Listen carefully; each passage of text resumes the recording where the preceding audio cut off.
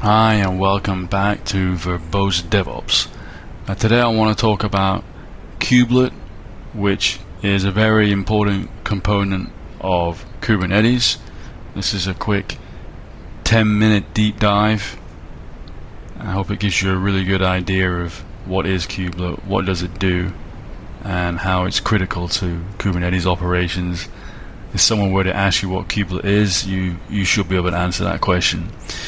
So, Kubelet is one of the two main Kubernetes components that you'll find on a worker node. Now the other one is kube-proxy, and you could tell by the name, you could guess it's got something to do with networking, then you would be right.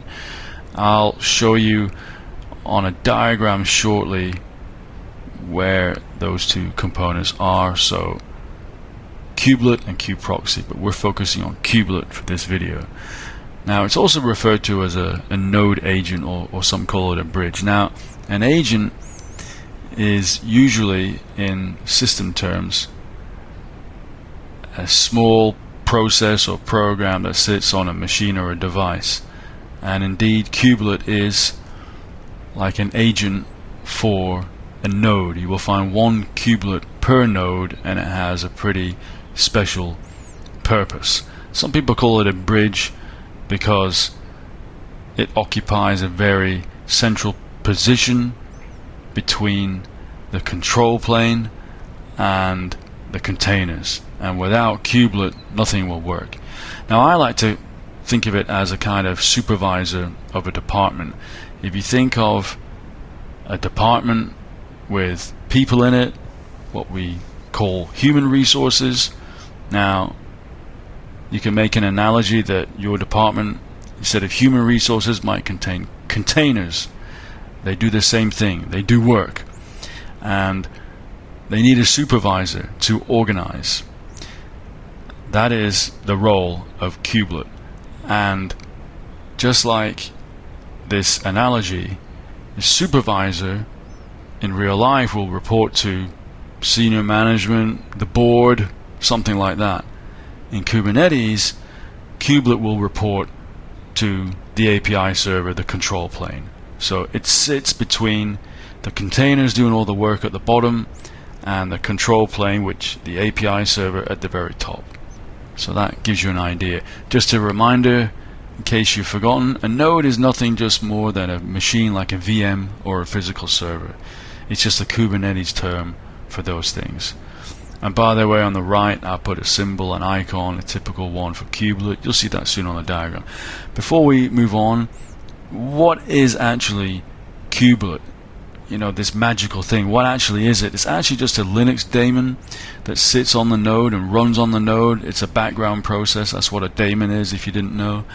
If you're coming from a Windows server world, that's the equivalent of a service, and it starts at boot, and you will typically have no interaction with it. You will never interact with it, or very, very rarely, especially if you're in the cloud. It does have an undocumented API, but not many people have ever used that, and you can actually interact with it on the command line, but hardly anybody does that. So just forget about that. You typically will never interact with it. It's very, very reliable. So let's have a look at the position in amongst all the other components on a Kubernetes cluster. You can see on the left hand side in the blue dotted box is a control plane. So that contains some core components of Kubernetes. You don't run any apps there, that's the control plane. All of those resources you see there are dedicated just to keeping up the main cluster. And what you don't see there is that's actually composed of several what are called several nodes, but we call those specific nodes master nodes because they're dedicated to the control plane. If you're in the cloud, you won't even see those master nodes. And on the right hand side is what we're more concerned with. You see three what are called nodes there, but they're actually worker nodes. And they're called worker nodes because that's where you run your applications. We call those type of nodes worker nodes. And as you can see, on each one there are the two core components I mentioned, Kubelet, which we're talking about today, and also kube-proxy is there as well. So we will cover the other components in future videos, and this is a nice reference diagram too, but let's move on. So what does Kubelet actually do? In one line, it manages containers on its node. So, or specifically, number one, it will register the node with the API server automatically by default. That can be changed, but automatically it will register the node with the API server. And more importantly, number two, it receives podspecs, which are desired states for pods. So remember, a pod contains typically one container. It can contain more, but typically just one. And on the right, what you see is a manifest that contains a pod spec.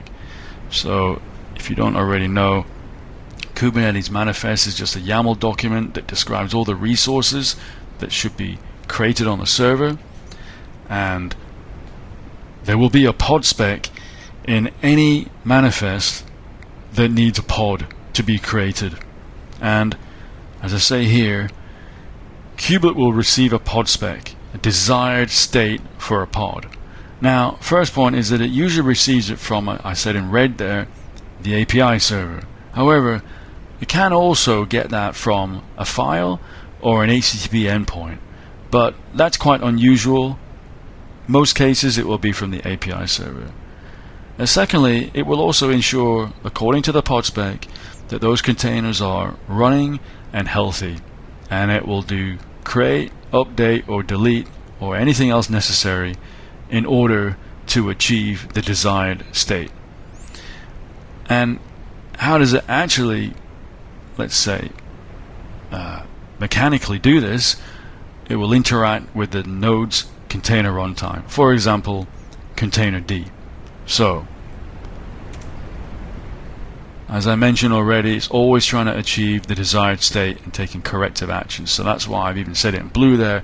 It's constantly trying to ensure, via a control loop, the desired state. Oh, and by the way, look on the right hand side. Hope that gives you a better idea. It's like Kubelet is like a supervisor managing the containers. The containers are doing the work. So let's get back to Kubelet and how it maintains its desired state. It's doing continuous container health monitoring, and if it sees a container enter an unhealthy state, it will take corrective action. As part of that, it's managing container lifecycle, so it's starting, stopping, restarting, whether it's correcting or whether it's some future desired state. It's taking care of all of that. And finally, it's also ensuring that the node resources, CPU and memory, are not exhausted. So in the pod spec, it should be specified for that particular pod or replica set that's using pods or whatever, how much CPU to allocate and how much memory to allocate. And it's Kubelet's job to make sure that it, what's called, bin packs those containers. So it packs them efficiently without exhausting all the resources. And if it gets close to exhausting all the resources, it should be telling back to the control plane, hey look, this node is getting full. You know, you need to do something about it, i.e. schedule on another node, or maybe even do some auto scaling. So I just want to finish with a word on metrics. So every Kubernetes component has got its own metrics, and this also includes Kubelet, and they tend to be prefixed kubelet underscore or whatever the component is. So I just want to show you here quickly. This is at github.com/Kubernetes, and you can see here a whole bunch of defined metrics. By the way, obviously Kubernetes is open source, so you can see the Golang source code. This is what this is, and you can see here some of the names of some of the metrics. I think they're missing the prefixes, but you know, you get the idea that it's all publicly viewable, which is awesome. So let's go back. Now these metrics are exposed in an HTTP endpoint, which is pretty common amongst IT infrastructure, and they're exposed on /metrics on port 10250 on the node. Now you can navigate to that through your browser, or you can even curl it. You can even make a custom program that will access that endpoint and do something with it. But most of you are probably going to be scraping it with a monitoring solution like Prometheus, and in the top right I've given an example from the Prometheus site where the metrics are being scraped from they call it an application or an exporter into Prometheus server, which is in itself a time series database. It will store those metrics, and you can do even more with it later once they're there. For example, push alerts through to Alert Manager. So I want to finish with a few examples of some metrics. I've given some bullet points there. The first two are metrics that show the kubelet node names and also the conditions. The idea here is, let's say that you have 3 worker nodes, but any of those 2 metrics there are less than 3, so 1 or 2, then you know that there's a problem. You're not getting a full healthy state or even reporting all the names of all your nodes, so there's an issue there that needs to be resolved. The third one, Kubelet running pods. Now, if you're not aware, there is built into Kubernetes a limit per node of 110 pods. This can be modified, but in general it's accurate, and there's actually a metric there for Kubelet running pods. You should have it should be close, or it should be something around that number. Obviously it's probably not going to go above 110, but this will give you an idea of how it compares to your pod limit, and you can take corrective action if the value looks really weird. And the final one I put there is basically kubelet runtime errors. Obviously, like any system, you're going to get some errors, but they should be a very low amount, and they should be a very consistent and not changing number. And if you get a spike in that metric, you can check for that, and obviously that probably is telling you that there's some issue there and you should take corrective action. So just a flavor of metrics. So back to the diagram, you can see where Kubelet is. I hope this video has given you a great idea, an understanding of Kubelet and its place amongst all the Kubernetes components. I hope you've learned to appreciate it, and I hope you enjoyed this video. So I will be covering the other components as well in future if I haven't done already at the time you watch this video.